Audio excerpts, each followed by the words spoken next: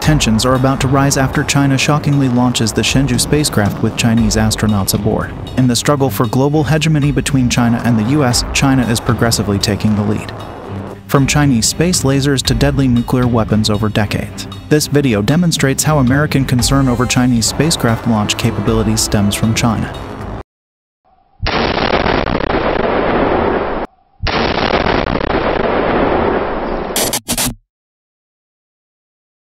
The China Manned Space Agency announced in a statement that China successfully launched its Shenzhou 16 spacecraft on Tuesday, carrying 3 astronauts. According to the organization, the spaceship's Long March 2 Fahrenheit rocket launched from the Jiuquan Satellite Launch Center in the Gobi Desert shortly after 9:30 a.m. local time. The Shenzhou 15 crew, who have been residing there since November, will be relieved by the spacecraft when it arrives at the Chinese space station. According to CMSA, the Shenzhou 16 crew will perform equipment maintenance and scientific experiments on the space station. China launched 3 astronauts on its 5th manned mission to the Chinese space outpost since 2021 on Tuesday as part of crew rotation to the station, which is now fully operational. At 9:31 a.m., the Long March 2 Fahrenheit rocket carrying the spacecraft Shenzhou 16, also known as the Divine Vessel, and its 3 passengers blasted off from Jiuquan Satellite Launch Center in the Gobi Desert of northwest China. And crew of Shenzhou 15, which arrived at the space station in late November, will be replaced by the astronauts on Shenzhou 16. After 11 crewed and uncrewed missions since April 2021, starting with the launch of the first and largest module, the station's main living quarters, the station, which consists of 3 modules, was finished at the end of the previous year. The next module is expected to dock with the current T-shaped space station to form a cross-shaped structure. China has already made plans to grow its permanently inhabited space outpost. Jing Haipeng, 56, a senior spacecraft pilot from China's first class of astronaut trainees in the late 1990s, was in charge of the Shenzhou 16 mission. Prior to this, he had made 3 trips to space, including 2 as the mission commander. Zhu Yongzhou and Gui Heichao, 2 36-year-old members of China's 3rd batch of astronauts, were traveling with Jing. Zhu and Gui are taking part in their first space mission. Zhu, a former professor at a military university, will work as a spaceflight engineer, and Gui, a professor at Beihang University, will oversee science experiments at the space station as the mission's payload specialist.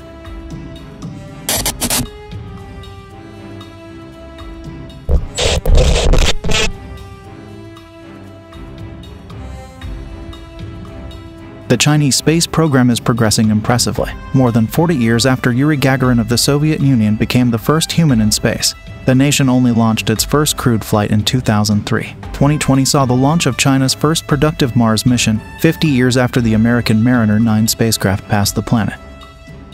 But the burgeoning Asian superpower is catching up quickly, sending rovers to Mars and the Moon, launching heavy-lift rockets, constructing a new space telescope that will launch in 2024, and, most recently, launching the first component of the Tiangong space station, which is also known as the Heavenly Palace space station, into orbit. The Chinese space laboratories Tiangong 1 and Tiangong 2 were launched in 2011 and 2016, respectively. Tiangong is their successor. It will be constructed in a similar manner to the International Space Station, which is run by the European Space Agency, the United States, Russia, Japan, and Canada. When finished, Tiangong will have a core module attached to 2 laboratories that weigh close to 77 tons, altogether 70 tons. The Tian Harmony of Heaven's core capsule is about the size of a bus. This core will house the station's living quarters as well as the control and life support systems. The Tian capsule is the largest and heaviest spacecraft China has ever built, weighing 25 tons, 22.5 metric tons. Future operations of the space station will revolve around the capsule. 2 slightly smaller modules are anticipated to join Tian in 2022, extending the space station and enabling a range of technological and scientific experiments. In the end, the station will have 50 external ports and 14 internal experiment racks for studies of the space environment.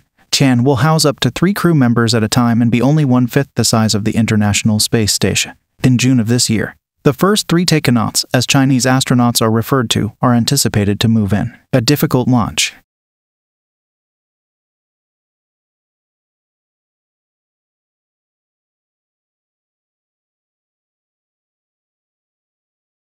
On April 29, Tian was launched from the Chinese island of Hainan using a Long March 5B rocket. These rockets have a single core stage and 4 boosters, each of which is over 90 feet, nearly 28 meters tall and almost 10 feet wide, or the height of a 9-story building.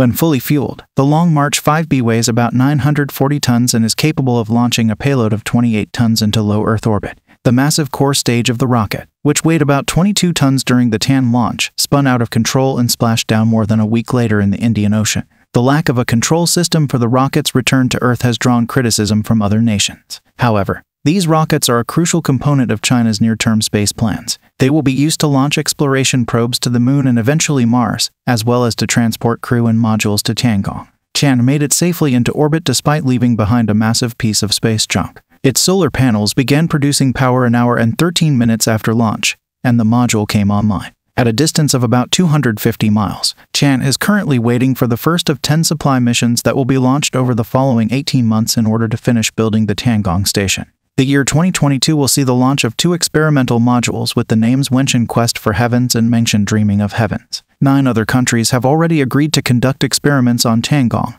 despite the fact that China is the only country building the station, which display the station's current location and its anticipated path for the next 10 days. To learn when it might be visible from where you are. Because the space station is slowly falling in its orbit and periodically boosting itself back up to higher altitudes, it should be noted that these predictions are based on models that can change quite quickly. Every 91 minutes, the station circles the planet. You can only see the station at night during the day. It won't be visible once you know the time of the station's next pass over your location. Check the direction it will be coming from. Find a dark area away from bright lights, and keep an eye out for a tiny, moving spark.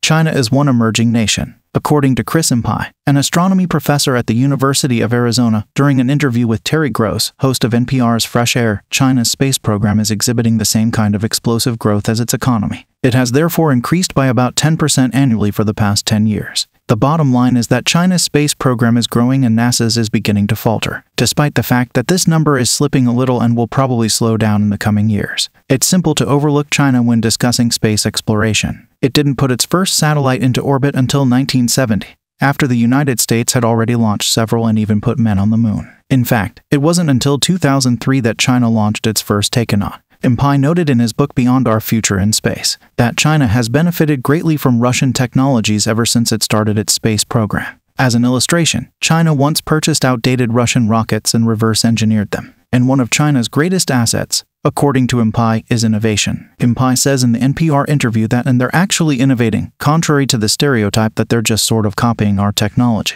They have very young, highly motivated, and ambitious engineers working on their space program. It is focusing that aspiration into a single, well-defined goal: lunar exploration. China's Jade Rabbit rover touched down on the moon in 2013. It had been nearly 40 years since a human-made object had made contact with the moon. China says it can send people to the moon by 2022, and it has tested a number of lunar orbiters and landers successfully since then. There are even rumors of China and Russia working together to build a lunar base.